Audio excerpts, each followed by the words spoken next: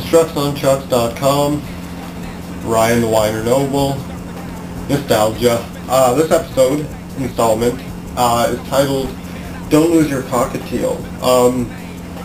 This takes place in Roseneath Landing. It's just a small town just off of Rice Lake in Ontario. Not far from Cobourg, it's probably about maybe half an hour drive. I was living with my friend Tim at the time. I moved out from my parents' place, and I decided to stay with friends so I could go to school in Cobourg. Very nice family. They were excellent with me. Very nice. I'm still talk to all of them whenever I get the chance, and very close still. Anyways, there was one kind of a catch, I guess, at the place. There was a cockatiel there that kind of was in charge of things, I guess. Top priority there. There was 3 boys living there at the time, and they definitely, the bird was running the show over there. Anyways, the mother loved the bird. It was her cockatiel. I don't remember the name of the bird, which I guess is for the best now.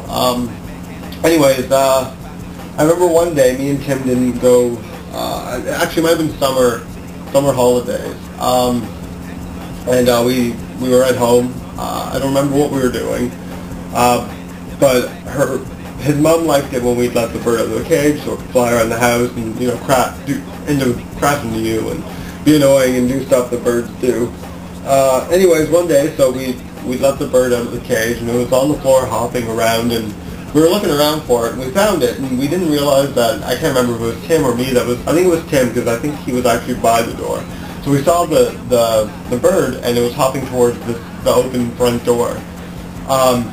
So at first we kind of started laughing, because we were just joking about the possibility of actually losing the bird. The bird never showed interest in going outside ever. Anyways, this time the bird decided to go towards the door directly. We tried to get over to it quickly without scaring the bird, causing it to possibly fly out, but it didn't make a difference. The bird was gone. So, anyways, once again we started laughing.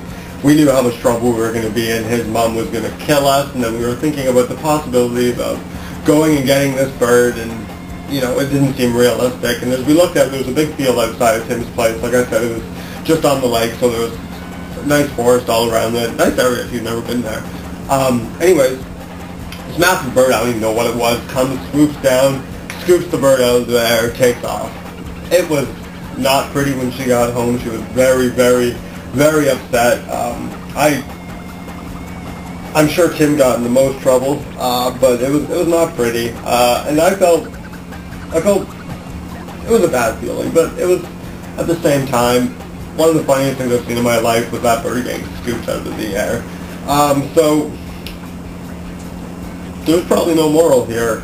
Don't let me watch your bird. That's it. Thank you.